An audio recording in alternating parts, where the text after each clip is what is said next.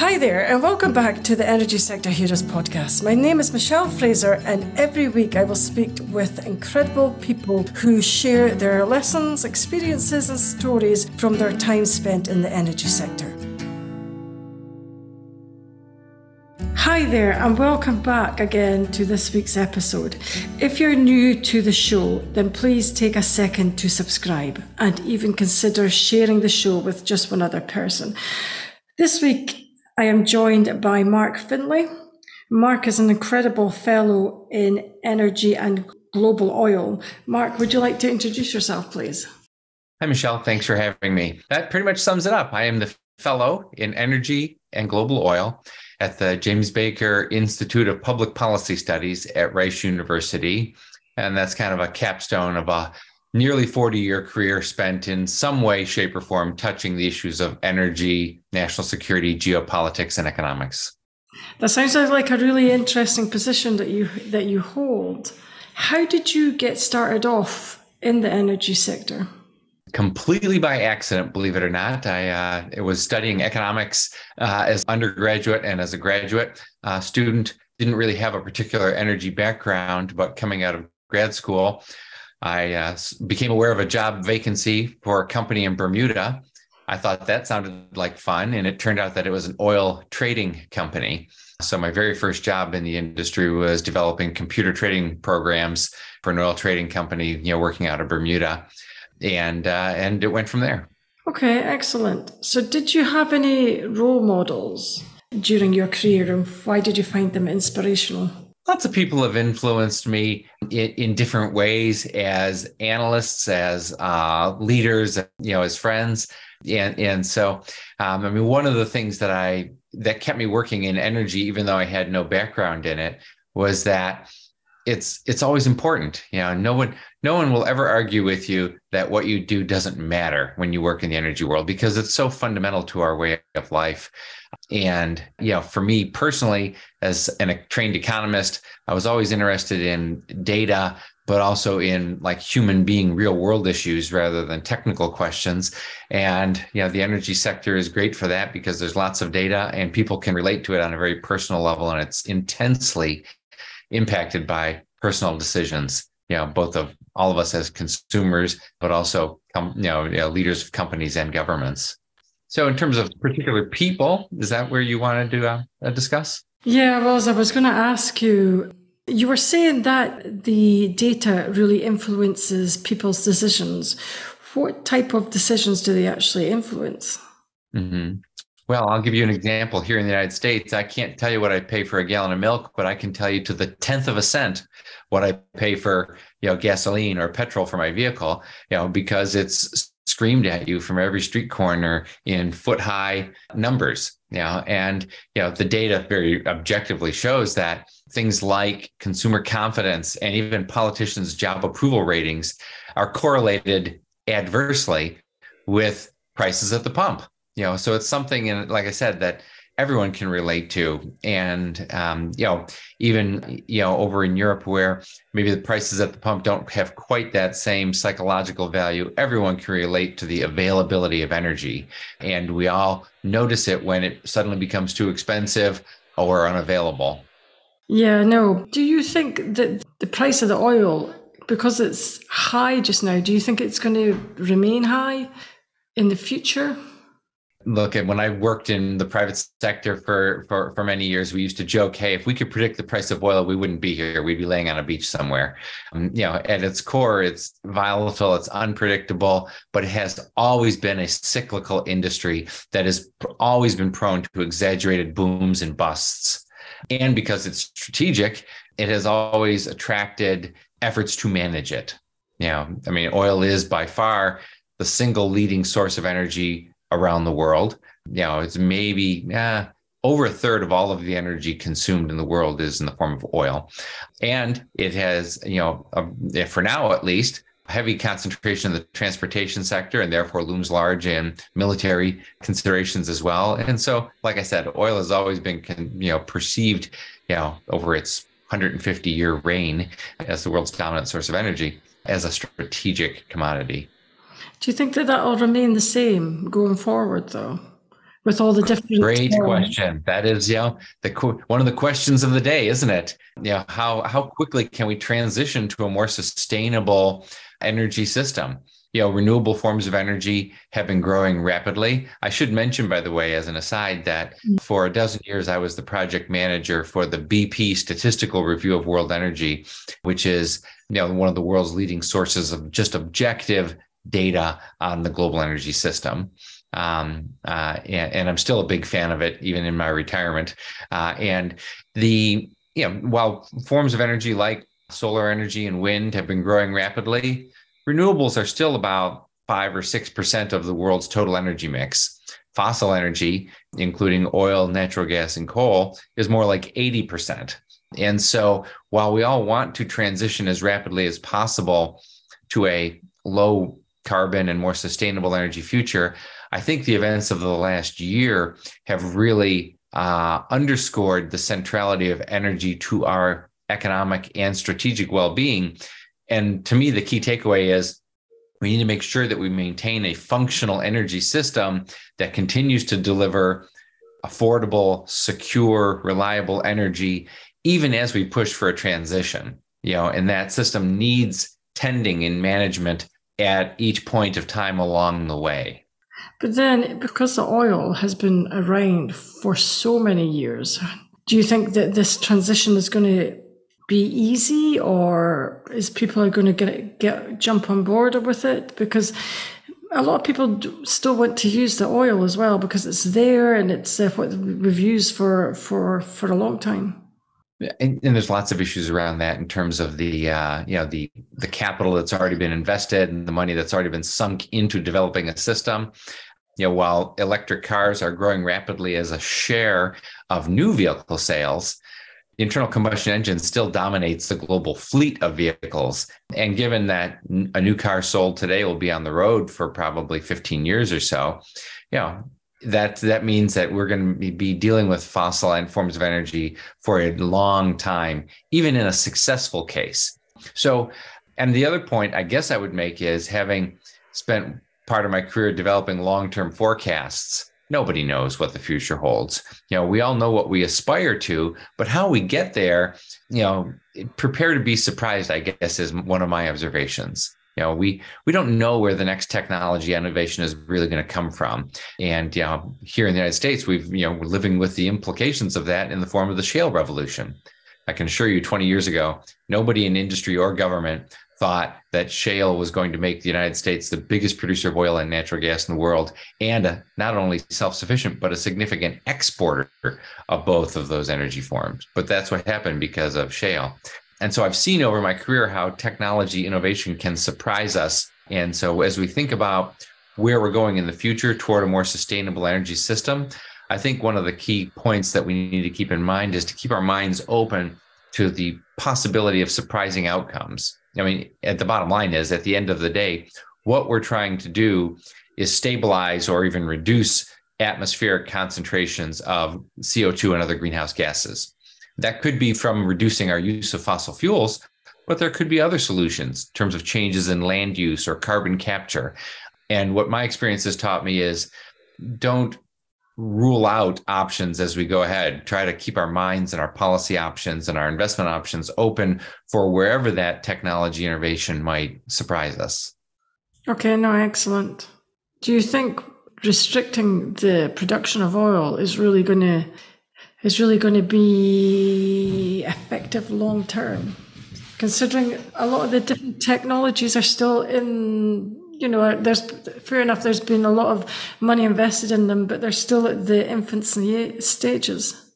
I think the events of the last year with spiking energy prices around the world, partly coming out of the recovery from COVID and the collapse of investment in new supply that came with that, but also following on the tails of the Russian invasion of Ukraine, the spiking energy prices have really emphasized that, we can't just cut off supply of the forms of energy that dominate the world's energy system today and still have a functional energy system.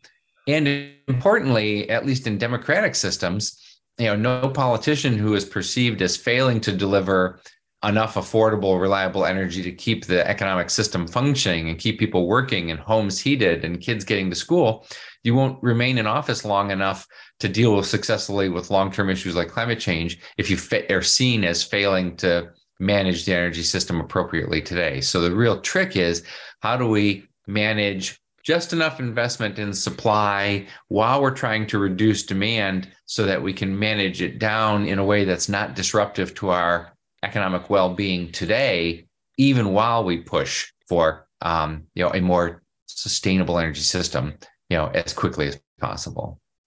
The good news, I guess, Michelle, is that the one truly inexhaustible resource that we have working in our favor is human creativity. If we could figure out how to just make sure that the people's incentives are aligned properly with the objectives that we seek, both in terms of a functional energy system today and a more sustainable energy system as quickly as possible, history tells us that people will find surprisingly successful ways of addressing that when they're given the opportunity to freely explore, the innovative space. So do you think in the future that there'll be more opportunities for the younger generation to work in alternative energy? I think there's lots of opportunities to work in energy, period, and how we make it sustainable could be coming from someone who chooses to go into the oil and gas industry and invents carbon capture technology. I don't know the answer to that. And a lot of the big energy companies are investing pretty aggressively in, alternative energy, but also new technology solutions, ranging from electric vehicles, concepts like different building materials, carbon capture solutions that I mentioned, hydrogen, ammonia as a carrier. So there's so many different, a dizzying, almost infinite array of possibilities out there. The key is to get on with it. Do you think it's just as easy as that, just to get on with it, though? Well, it's not easy, but like President Kennedy said at Rice University all those years ago when he announced the initiative of going to the moon, what makes it fun is that it's hard, and it's important. So, that's where we should want to be spending our careers, working on things that are hard and important. I agree, actually. No, thank you. What is the most challenging thing you find about your current role, and how do you handle it? My current role. Well, as a research fellow, I don't have teaching responsibilities. And so I think, for me, having worked my career in government and in, a big multinational corporation, I'm used to working in big hierarchical organizations. And, the academic culture and organizational, organization is very different. And so for me personally, making a transition from a big hierarchical organization, whether it was government or, a big multinational company, and then going into an academic setting was a new culture to learn. And, but it's also very liberating. And in a big organization, you have a very well-defined role. In a smaller academic organization, I've had the opportunity to write about COVID and its impact on the energy system. I've written about U.S. shale operators. I've written about Saudi oil policy. I've written about the Russian invasion of Ukraine. I've written about natural gas and refining, prices at the pump and what it means for the president's job approval rating, and believe it or not, even American football. Oh, wow. That's a broad scale of subjects. So what made you go into more academic field? Mm-hmm. Well, having reached kind of a point in my career where I was retirement eligible, but not all the way ready to retire and still looking for a change, I thought, this would be a great place to remain active and engaged. Having access to students, is very invigorating. And like you mentioned, the students in the program and the young people that we interact through it are the people who are going to drive this change in the energy system in the future. And so having an opportunity, to be exposed to their energy, pun intended, and ideas, but also to help share perspectives, to make sure that, these problems are being approached in a rigorous and holistic way is a fun challenge and a fun opportunity. Okay. It would be quite an amazing job to shape young people's minds as well. So here's hoping. Yeah. I don't have direct teaching responsibility, but through the things that I do, occasional guest lectures, but also just, the writing, the hosting events, it's been, a good experience for me.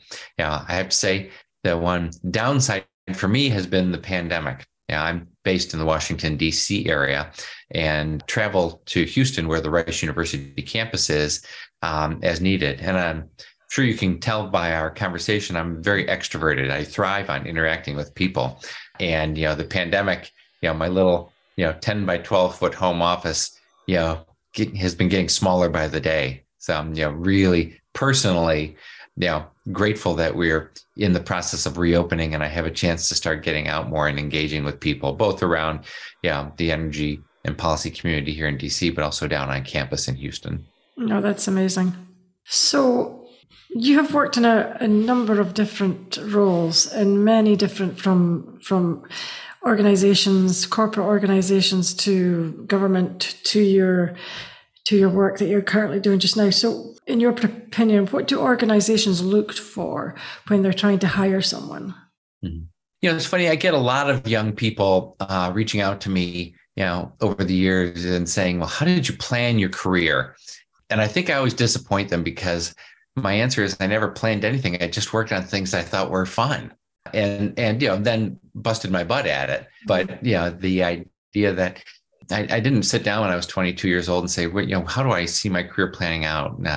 To me, that was part of the fun of it.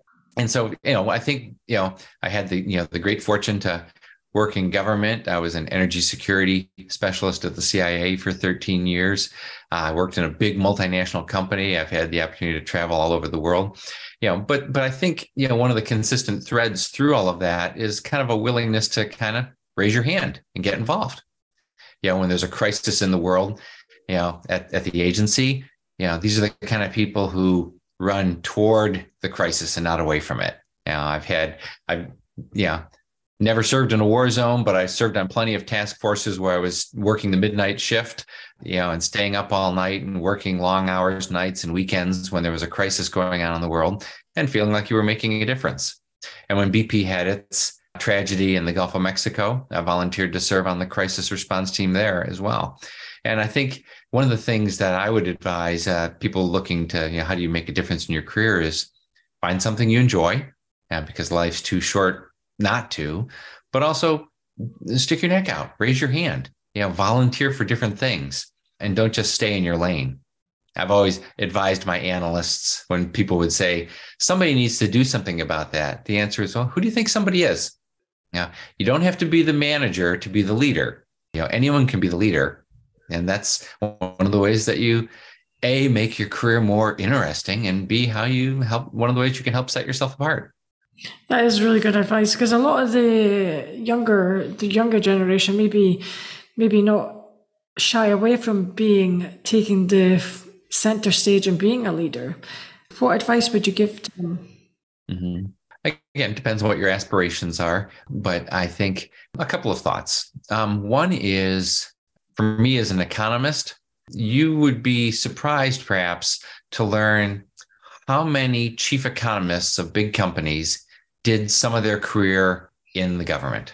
There's something about public service that I don't know if it attracts people who are especially motivated, or it provides a unique set of experiences that can then be leveraged down the road. But I frequently advise people who are looking for jobs in the energy sector to maybe, don't rule out the possibility of going to do energy related work in government at some, point. So, I think that's one idea. There are certainly ways that you can build your skills by taking training on top of, your day job, whether it's training in the substance of, taking night classes in finance, which I did at one point in my career, or taking courses in briefing techniques.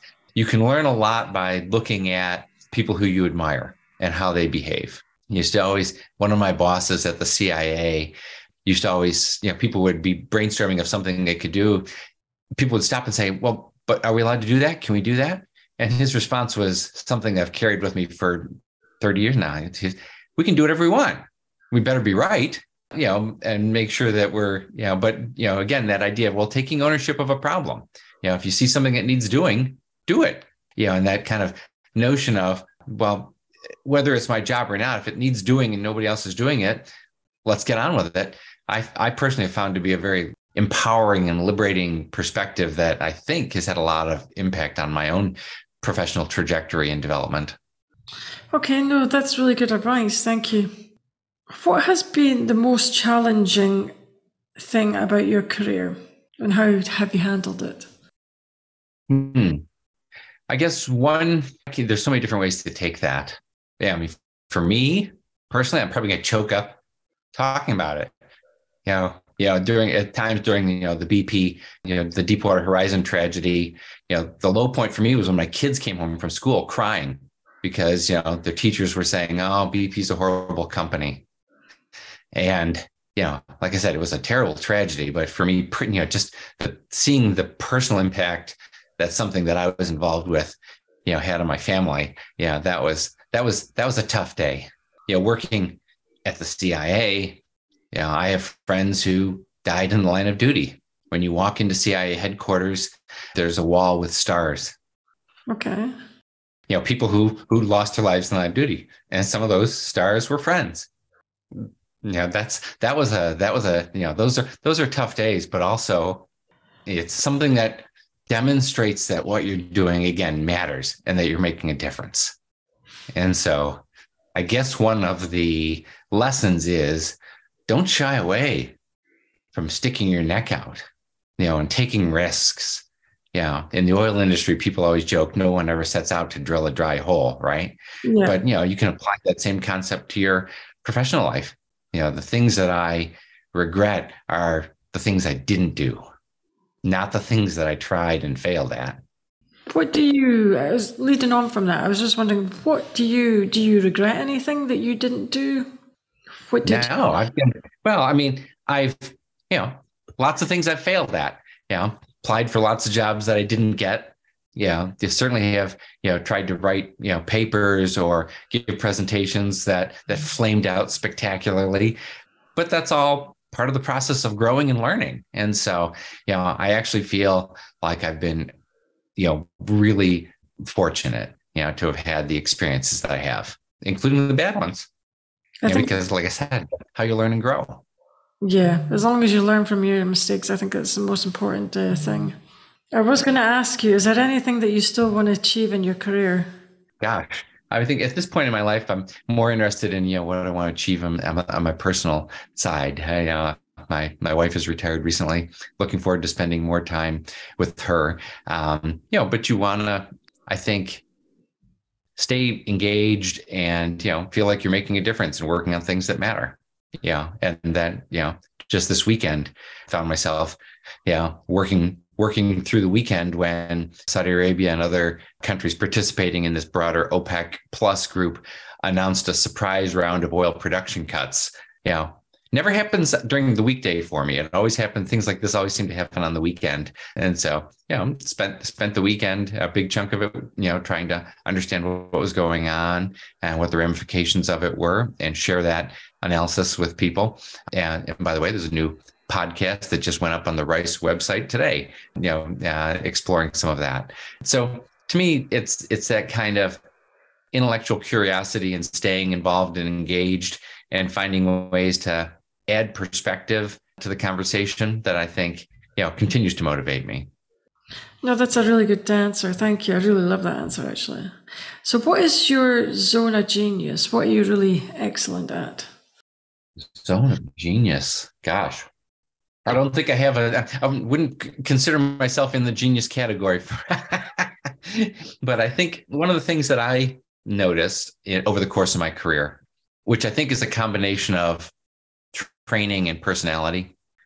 When I was an undergraduate major in economics, I didn't really decide to do that until pretty far into my collegiate career. And so I took courses in history and political science and modern dance and theater and classical Greek and math and, Spanish and Czech language and, anything but economics, frankly, for much of it.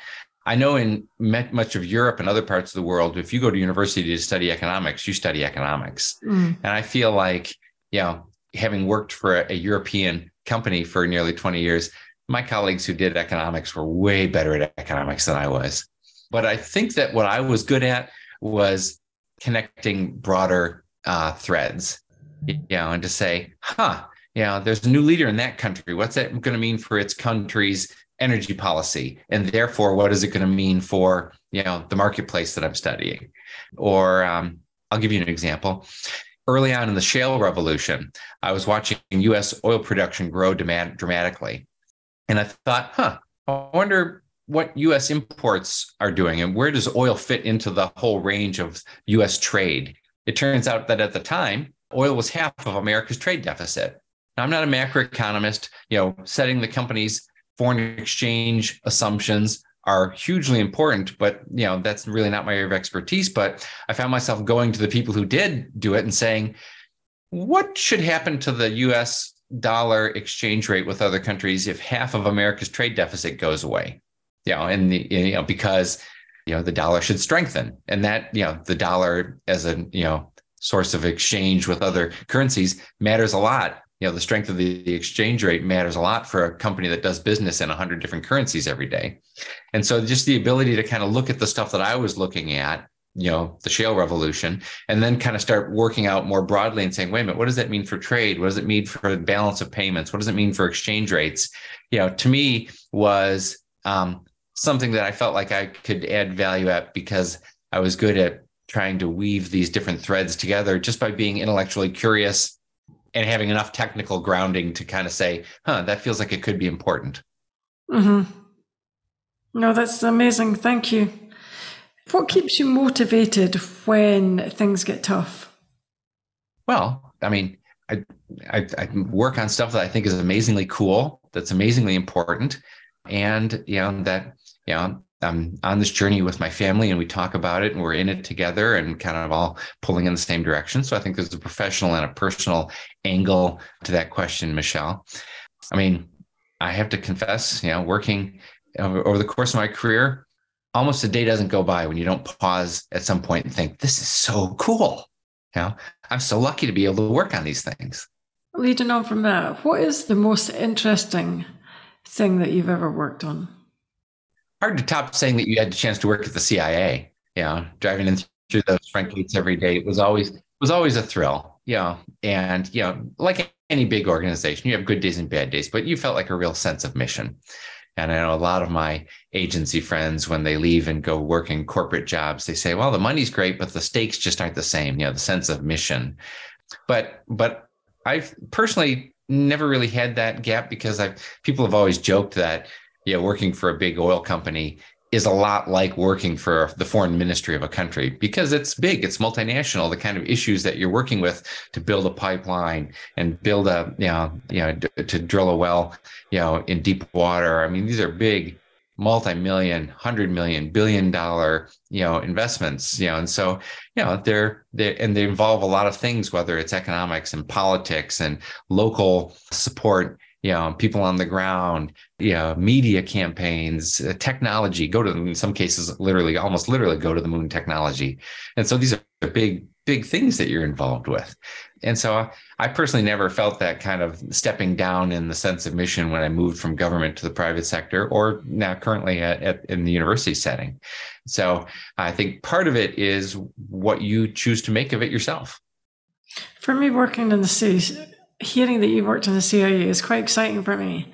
I mean, the only question I can think about asking, what is it like to work in the CIA? Because for me, it would be exciting and mind-blowing that you would even do that. Mm-hmm. Well, remember, I'm an analyst. I mean, at the agency, my job was to sit at my desk and read information, and write analytic reports, for, the president and the foreign policy and national security apparatus of the United States. So, I was an analyst, and as I am today, as I think probably in my heart, I've always been. I'm an analytical person. But like I said, I was doing it in a government organization where, it was a pretty cool place to work, and there were a real sense of mission. And I know that in many parts of the world, working for government can have kind of a bad reputation. And I've always said, best people I knew at the agency could compete with the best people I knew in the private sector or the best people in the academic world any day. And these are people who are not there to make money. They're there to make a difference. And that's, invigorating, inspirational, motivational. Yeah, it is very, very motivational. Thank you. How would you describe your working week? My working week? Yeah. Now? The one big difference is that, in a big company, you've got deliverables. There's quarterly reports, there's the annual statistical review, there's the annual long-term outlook. There's always, weekly reports and, that you're doing. In an academic setting, not so much. It's much more, kind of what are the research projects you're working on? You still have to produce, but it's, not on a fixed corporate schedule, if that makes sense. And so there really is no typical day. Having said that, one thing that I would say is similar between here and the previous roles that I've had is that what makes the job interesting is that it's something different every day. That you get to decide, what's important and how you, what you look at. And so, like I said, I've had the luxury where I worry about what's driving prices at the pump one day. I worry about leadership succession in a country the next day. I worry about, what a new technology, electric vehicles and the cost of batteries. So, the kind of the idea that, one day you're working on technology, the next day on policy, the next day on economics, the next day on geopolitics and national security themes, the fact that it's always something different, I think is one of the common threads that I've had. And maybe that's just a function of my own mind and, attention deficit disorder, but it's also, I think, that's the thing that keeps me coming back.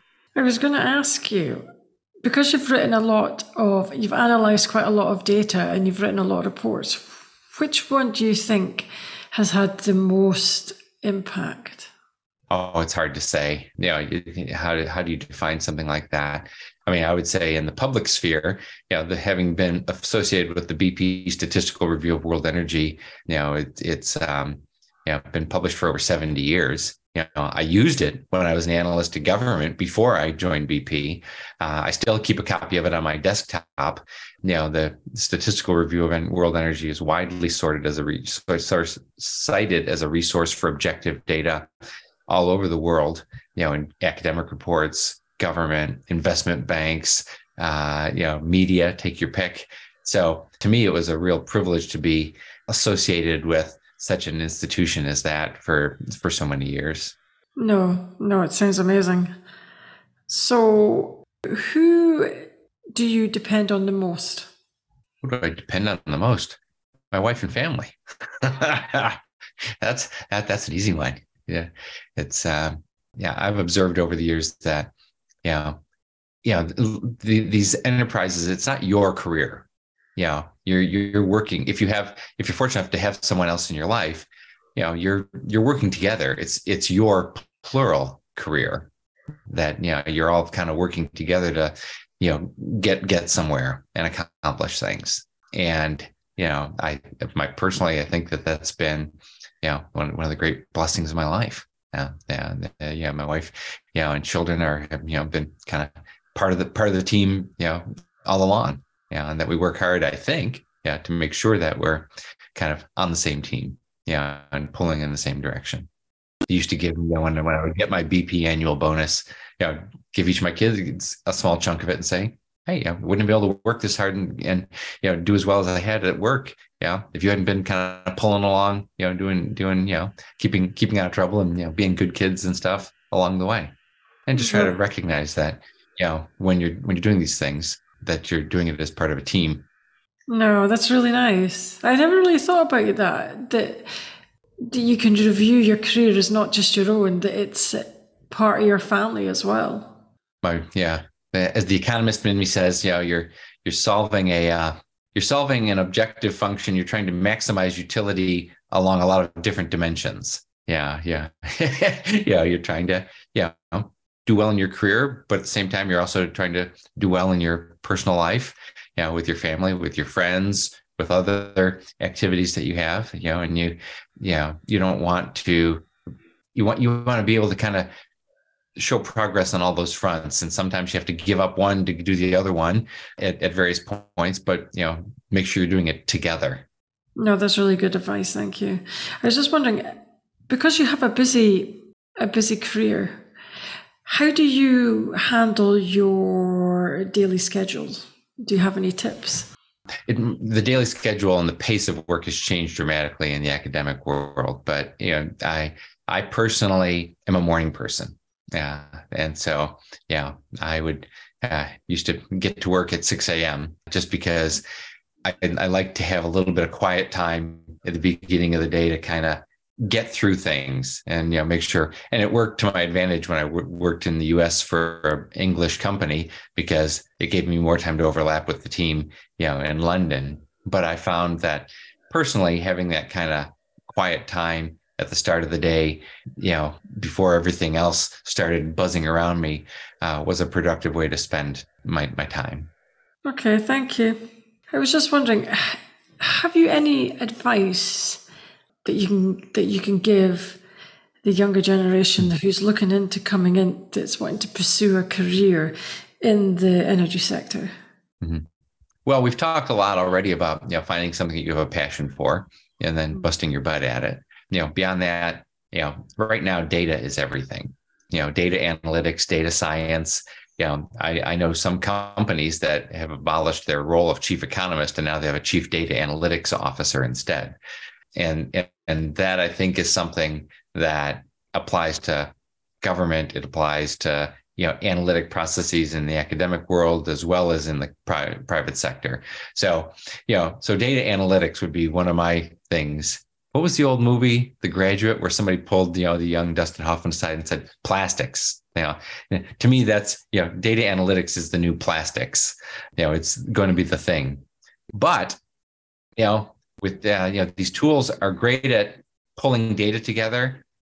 But what you really still need on your own is to be able to say, the data, is showing a relationship here, but why?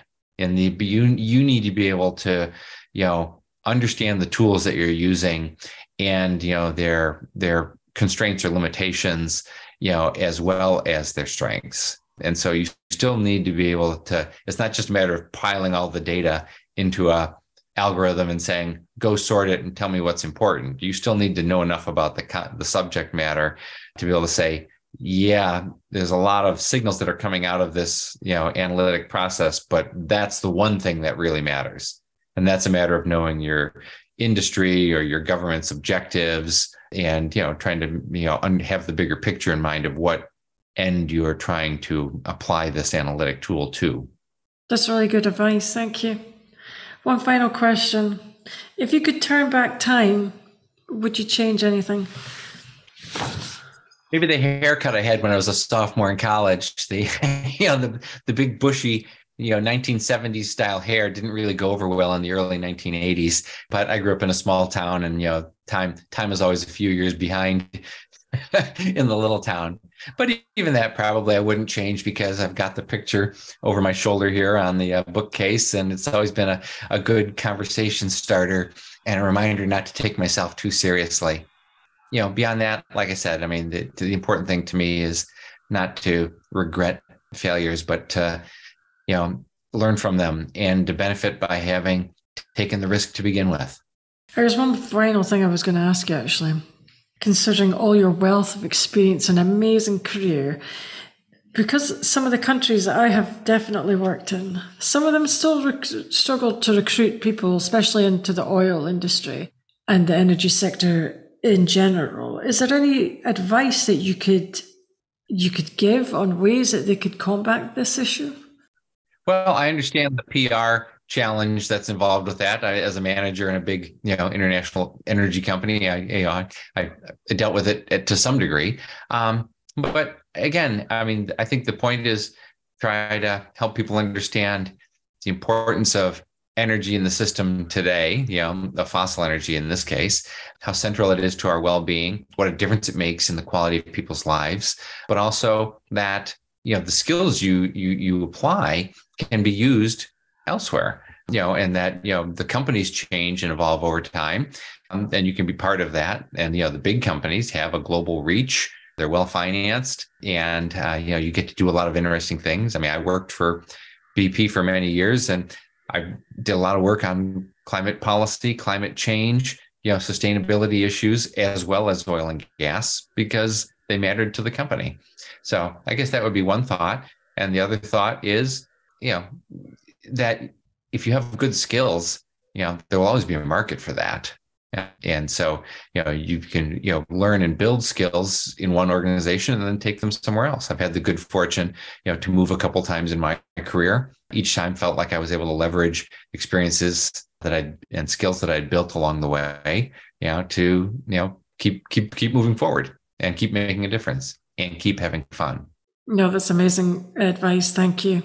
So that's all the questions I have today. I would like to thank Mark for your time.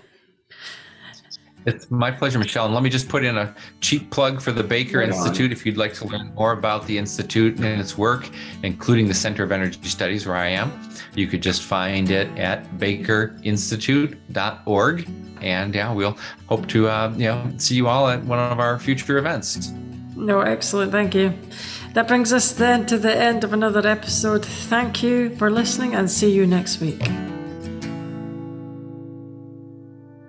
That brings us to the end of another episode. Thanks for listening. If you enjoyed the show, I'd like to gently encourage you to leave a 5-star rating wherever you listen to podcasts, and share the show with another person. You can also follow me on LinkedIn or via my website, www.michellefraserconsultancy.com. Thanks again for listening, and see you next week.